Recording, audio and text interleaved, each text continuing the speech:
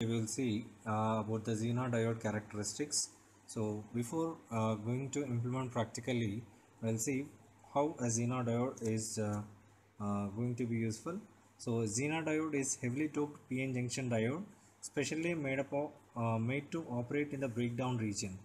A PN junction diode normally does not conduct when reverse biased, but if the reverse bias is increased at a particular voltage, it starts conducting.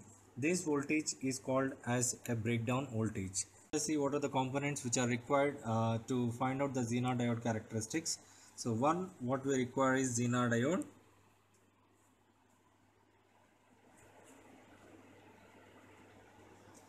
Second one, a regulator power supply.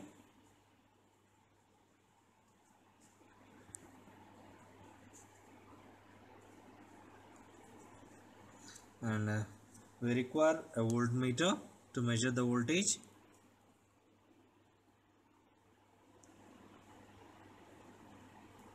Meter, that to a range of 0 to 20 volts.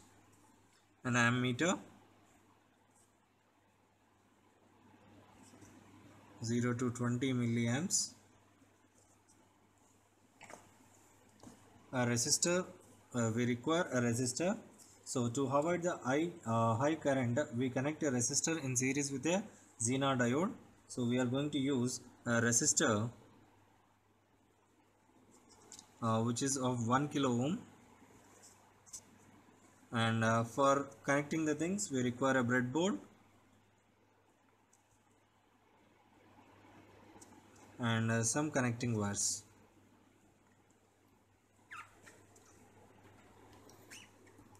Now let us see how to draw the circuit diagram for the Zener diode characteristics using the above components.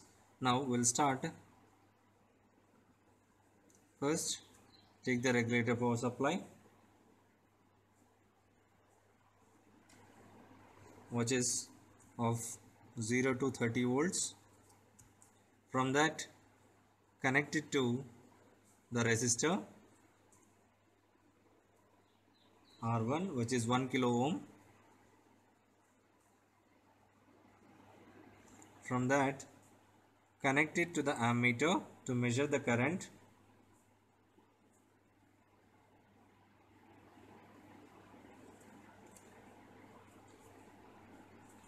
From ammeter, now connect it to the Zener diode.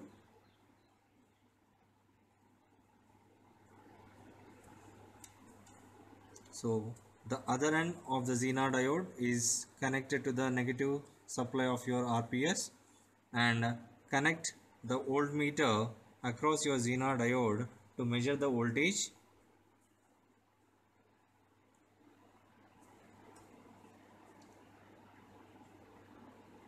So now from this circuit I can measure the current as well as voltage of your Zener diode. So with this we can implement the same the breadboard and we'll find out the characteristics of the Zener diode. Let's proceed to implement this one on the breadboard. Now this is a breadboard what we are going to use to implement the given circuit. So first of all, the main component what we have here is the Zener diode. As we have said in the starting, like the Zener diode is going to work only in the reverse bias. Now it is mandatory for us to know the terminals of the Zener diode. So the black point which you are having, that is a cathode. The other end, this is the anode. Now we'll use this Zener diode in our experiment. Let us proceed how to connect. So in this given circuit, first we are going to use my Zener diode. I am placing this Zener diode on the breadboard. So this is my cathode and the other end is your anode. Now connect the power supply. We will proceed the circuit according to the circuit. Now I am taking the positive supply here and giving it to a resistor. So this is my positive supply. I am connecting a positive supply in one of the terminals on the breadboard, and the other end of my positive supply is given to the resistor.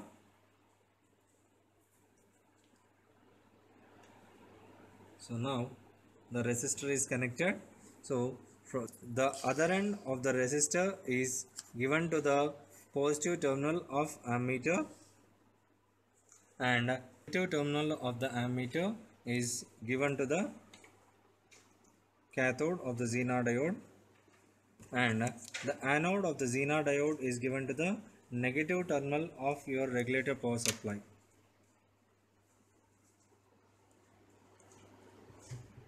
Now observe here, the voltmeter is connected across the Zener diode. So the positive is given to the cathode and negative terminal is given to the anode. So this is how we are going to connect the Zener diode to find out the characteristics of the Zener diode. Your diagram already we have connected the components, and once when we switch on the circuitry, all the meters need to show the zero value. Now according to the procedure to find out the Zener diode characteristics, as we have said that the Zener diode is going to work in the reverse bias, what we do here is we will be increasing the voltage in steps so that the change in the voltmeter as well as ammeter will find out, and we can show that the current will be zero till the breakdown voltage, and once the voltage is increased beyond the breakdown voltage, the current increases, and that will show the Zener diode characteristics. Let us proceed. Now I am increasing the voltage.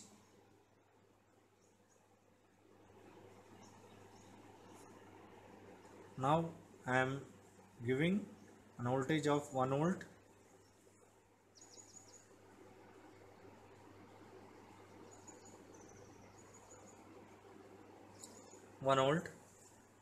That when I give the 1 volt voltage, my voltmeter is showing 0.93.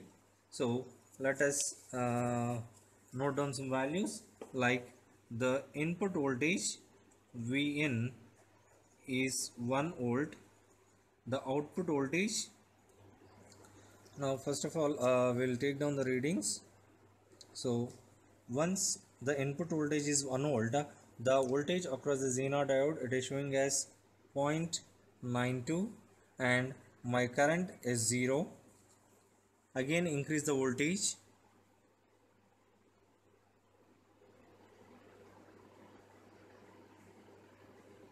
to 2 volts.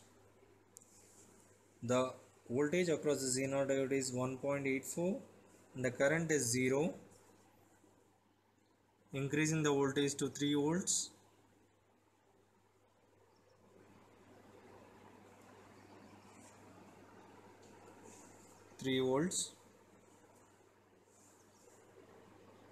Voltage across the Zener diode is 2.77, and there is a small current which you can observe on the ammeter, that is 0.01 milliamps. Now still increase the voltage.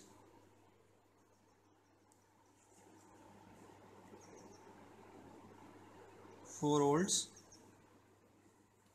The output voltage is 3.53, and 0.1 milliamps is the current which is flowing in the reverse bias.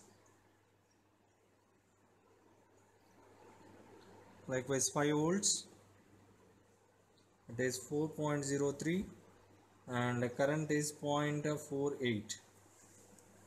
This is the voltage beyond the 5 volts. Now observe the voltmeter as well as ammeter.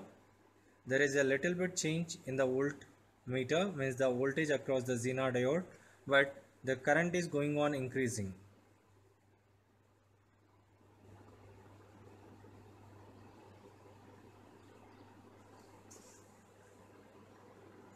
Now you can see here, even though my voltage is changed from 4.03 to 4.4, the current is increasing rapidly.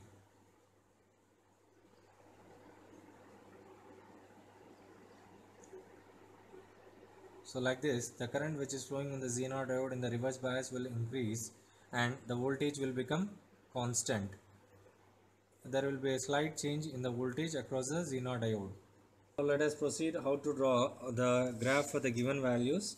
So on the x-axis I am going to take the voltage, forward bias and reverse bias. and y-axis I am going to take the current, IR current in milliamps. So if you increase the voltage, as we have said that if you see the tabular column, when the voltage is increased, the current remaining same, that is 0 till some point. After that the current is increasing, as we have shown practically. Beyond a point the voltage is remaining constant and the current is increasing rapidly. That shows that when we draw the graph, at a particular point the voltage is constant, something like 4.54 volts. At this particular point the current is increasing, so we can say that this point is a breakdown voltage.